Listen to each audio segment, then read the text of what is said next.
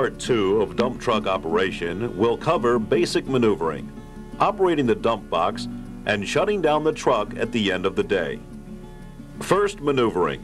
When you get right down to it, driving a dump truck isn't much different than driving your car. The main difference is size. The truck's a lot bigger and heavier.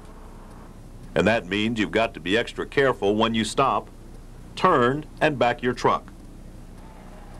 A loaded truck can weigh over 15 tons, and once it gets rolling, it needs a lot more time and distance to slow down and stop. So for safe braking, don't move the truck until the air pressure in the air brake system reaches 60 pounds of pressure and the air pressure warning light and buzzer have turned off. Even then, you should wait till the pressure's between 90 and 100 pounds or so before you leave the yard. And make sure your brake lights are working. That'll help prevent accidents. Always fasten your seatbelt before you head out. And test your brakes in the yard before you get moving too fast. Out on the road, you've got to be alert. Anticipate the movements of other vehicles. Slow down as you approach intersections. Remember, you need more room to stop. Use the transmission to help you slow down by downshifting. Maintain a good, safe following distance. Remember, there are no excuses for a rear-end collision. And perhaps most important, always travel at a speed which is consistent with the road, traffic, and weather conditions. So, for safe braking, check the air pressure. Check your brake lights. Test your brakes. Anticipate the need to slow down. Downshift to help you slow the vehicle. Maintain a safe following distance. And travel at a speed which is consistent with the conditions. Now turning. Keeping your tires at the right pressure makes it easier to control your truck. Check them every day. When you're making a right turn, don't drift out into the opposing lane before you make the turn. Someone could try to sneak through on the right side. And don't cut a right turn so sharp that you run into signs or over curbs. That's sloppy driving, and it's usually unnecessary. Here's the right way to make a right turn. Signal well in advance, slow down to a safe turning speed, and stay in your lane as you go through the turn. Now, there will be times when you can't avoid crossing the center line. But do it on the road you're turning onto, not the road you're turning from. That way, at least you are facing possible danger and can deal with it. Okay, now left turns. What could go wrong here? Well, again, you could cut the turn too soon or too sharp. But instead of hitting a curb or sign, you could take off the fender of that vehicle waiting at the intersection. So make your left turns a little wider. Get out into the middle of the intersection before you turn. Then make your turn smoothly and without obstructing traffic. When you approach a tight curve in the road, slow down before you enter the curve, downshift if necessary, and speed up slowly as you pass the midpoint of the curve. Okay, let's review turning. Make steering easier. Check your tires every day. Signal well in advance of your turn. Slow down to a safe turning speed.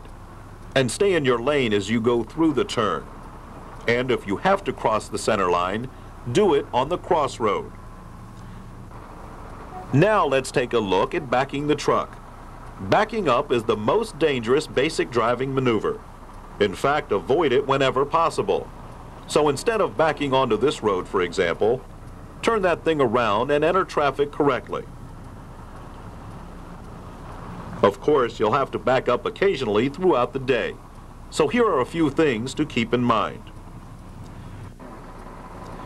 There's a large blind spot directly behind the truck, a cone of danger.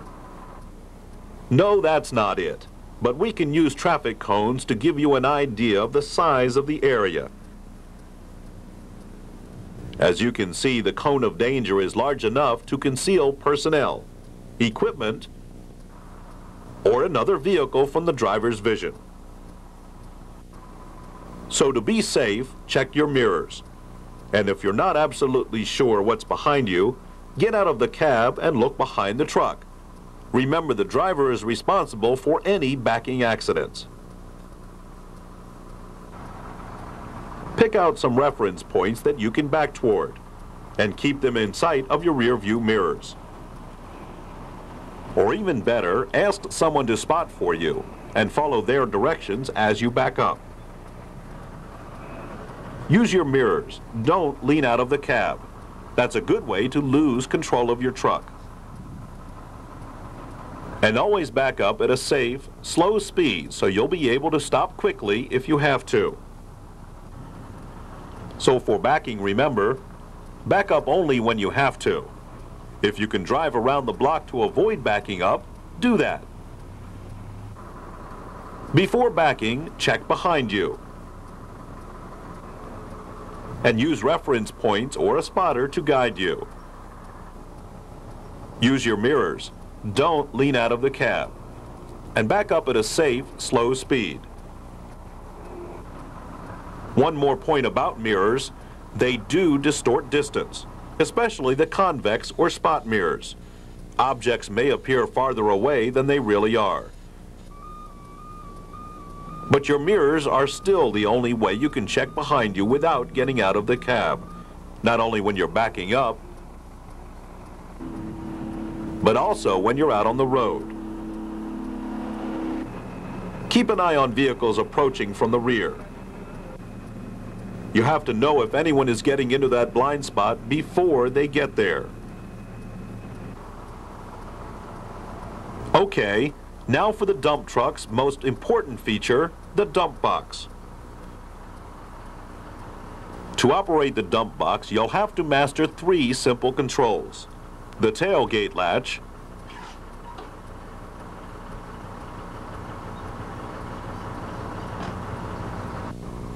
the power takeoff or PTO, and the dump hoist control. Here's the procedure for trucks with manual transmissions.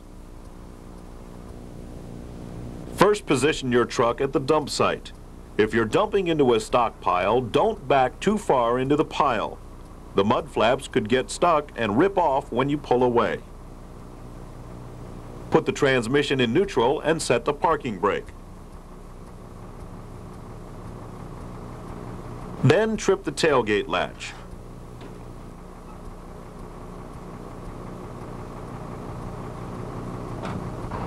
To raise the box, depress the clutch and engage the PTO. The PTO takes power off the transmission and uses it to raise the box. Move the hoist control to the raise position and accelerate the engine slightly. You don't have to floor it, just enough to get the box rising smoothly. When the material slides out of the box, put the truck in gear, release the brake, and pull ahead a few feet to clear the pile. Then put the transmission back in neutral again and reset the parking brake. To lower the box, move the hoist control to the lower position, depress the clutch, and disengage the PTO. When the box is all of the way down, relatch the tailgate and inspect the rear of the truck for damage. Brush off any loose material that could fly off and break someone's windshield. Let's go over it one more time. First, position your truck. Put the transmission in neutral and set the parking brake. Then trip the tailgate latch. Engage the PTO and move the hoist control to the raise position. Accelerate the engine slightly to get the box rising smoothly. When the material slides out of the box, drive ahead a few feet to clear the pile and bring the box down. And don't forget to relatch the tailgate. If the tailgate doesn't latch, check to see if the tailgate chains are keeping it from closing. Be careful not to insert your fingers beneath the tailgate. They could be crushed. Now let's take a look at using the box on a truck with an automatic transmission. First, put your foot firmly on the brake pedal and shift into any drive gear. Engage the PTO and shift back into neutral. Move the hoist control to the raise position. And speed up the engine slightly to raise the box. To lower the box, disengage the PTO and move the hoist control to the lower position. The box will come down under its own weight. Some trucks have a front-mounted pump which drives the hydraulic system. On these models, you have to shut off the engine in order to engage the PTO. From then on, the procedure is about the same as we've seen. The only difference is that on trucks with a front-mounted pump, you can leave the PTO engaged all day. On all other trucks, however, you should disengage the PTO after you dump the material. Now a few more points about dumping. Always position your truck so that it is as level as possible. If you raise the box on a slope, you could roll the whole truck. And if you're dumping in an area with tree limbs or power lines overhead, make sure you or your spotter check the clearance. Finally, avoid driving with the box in the raised position. After you dump the load, bring the box all the way down. Okay, that's single pile dumping. But you'll also use your truck to spread material. The procedure for spreading is nearly the same as in single pile dumping. You use the same controls. But in spreading, you regulate the flow of material by adjusting the tailgate spreader chains to control the size of the tailgate opening. Here's how it's done.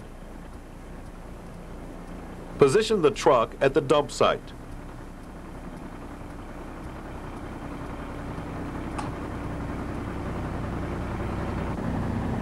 Then adjust the spreader chains to get the right tailgate opening for the job. If you want a thicker spread, you'll need a wider tailgate opening. Then raise the box and drive ahead slowly. Trip the tailgate latch so the material slides out and spreads out evenly behind the truck. Then bring the box down. Set the brake and put the transmission in neutral.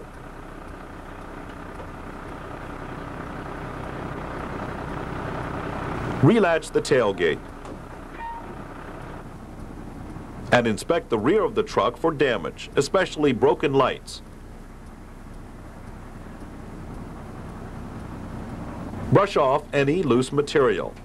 Then head back for another load. When you get back to the loading site, position your truck so the loader can go from the stockpile to the truck easily and quickly. Look for tire tracks of the other trucks.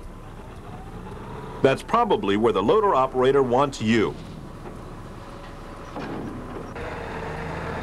There are two safe places to be while your truck's being loaded, either in the cab or well away from the truck and loader. Don't let the loader operator overfill the box. Steering a dump truck is hard enough without carrying a lot of extra weight. And besides, driving an overloaded truck is against the law, and the truck driver is responsible for any fines or penalties. The weight of the load should not exceed the legal limit for your truck. And the height of the load should not exceed the sides of the box. If it does, have the loader operator strike off the excess with the loader bucket, or get out your shovel and level the load yourself. After you've dumped your last load, it's time to shut down. Try to keep your truck clean. Wash out the box at the end of the day. Clean equipment works better and lasts longer. Then park your truck on level ground. Back into the parking area when possible. Put the transmission in neutral and set the parking brake. Let the engine idle for 5 minutes. In the meantime, complete your daily checks. If you have air brakes on your truck, bleed some air out of the air tanks. That will get rid of any moisture that's built up during the day.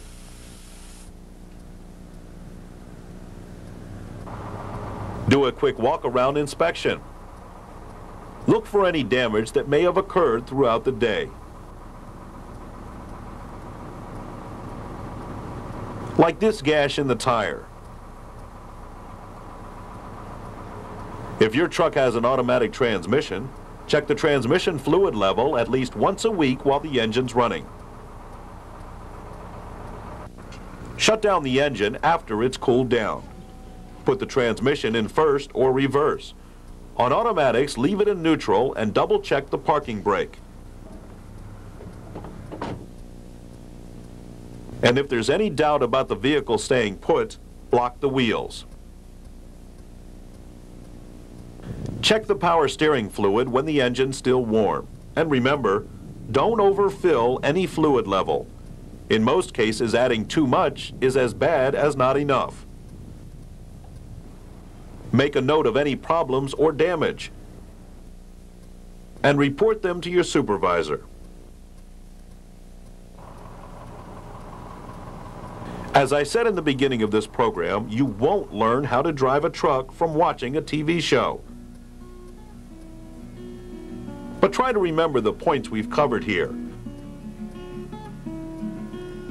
and apply them as you gain more experience.